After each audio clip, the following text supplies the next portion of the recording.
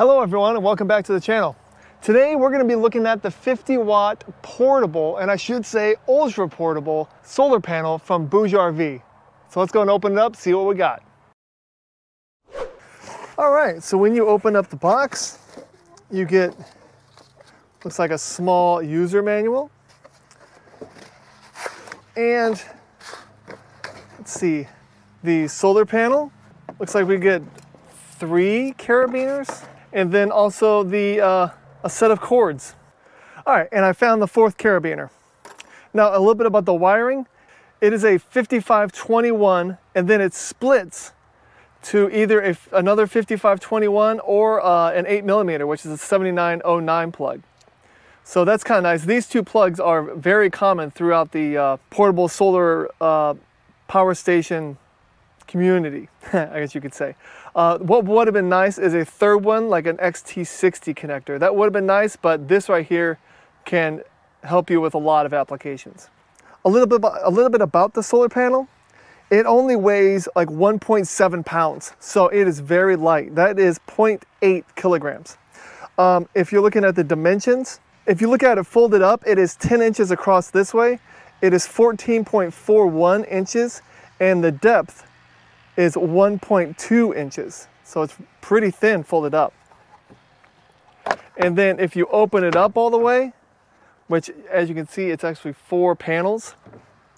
That makes it so it is 34.8 inches long. And then it's 14.41 inches tall. And it reduces the thickness to 0.79 inches. So extremely thin. All right, and here is your little power station that is connected to the solar panel. The DC is where you plug in your 5521 to your, well, for me, it's going to be my BougeRV JuiceGo right here.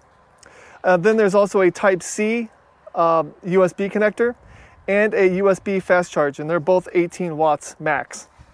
Okay, the first thing I notice about this solar panel is since it is 50 watts and it's ultra portable, it does not have any legs. See, this isn't made to sit on the ground and point at like a 45-degree angle.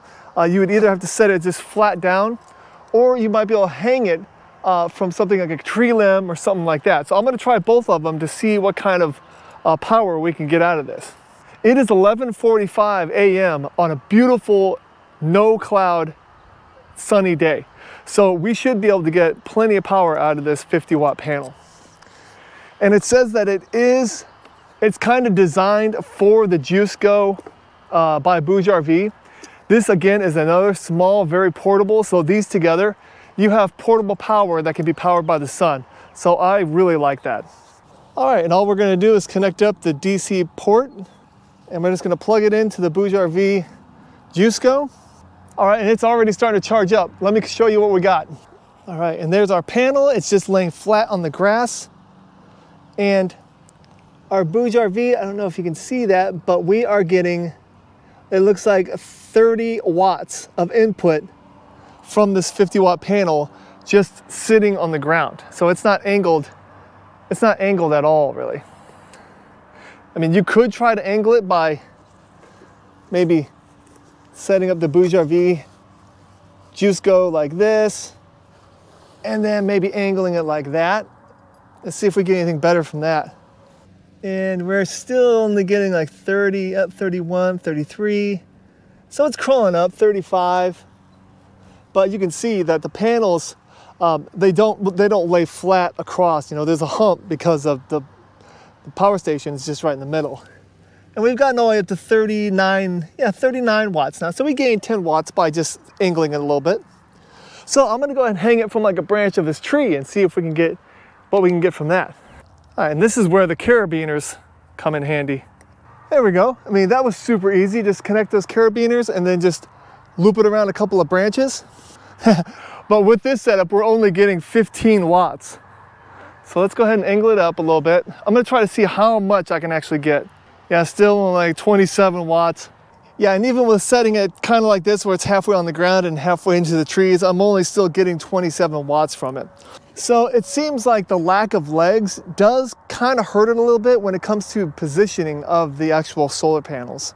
But where this would be good is on the outside of a tent. since most tents kind of incline, I could see if you pointed your tent in the right direction, knowing you're going to be hanging this from it, you would get that optimal power that you want. All right, and I've gone ahead and set this thing up pretty much to the optimal angle to the sun, just to try to see how much we could possibly get out of it on a beautiful sunny day. Look at that, that's amazing.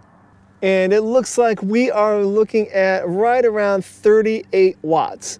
And at one point I did see 40, but the panels themselves are probably starting to warm up, so that's kind of where we're getting some loss. All right, and then when you're all done, I mean, it's as easy as unplugging it, taking these carabiners off, folding it back up, snapping it closed, grab your JuiceGo, and just like that, look how small this is. I can easily carry this power source anywhere with no problem. I mean, it's pretty much just like carrying around like a computer bag or a briefcase.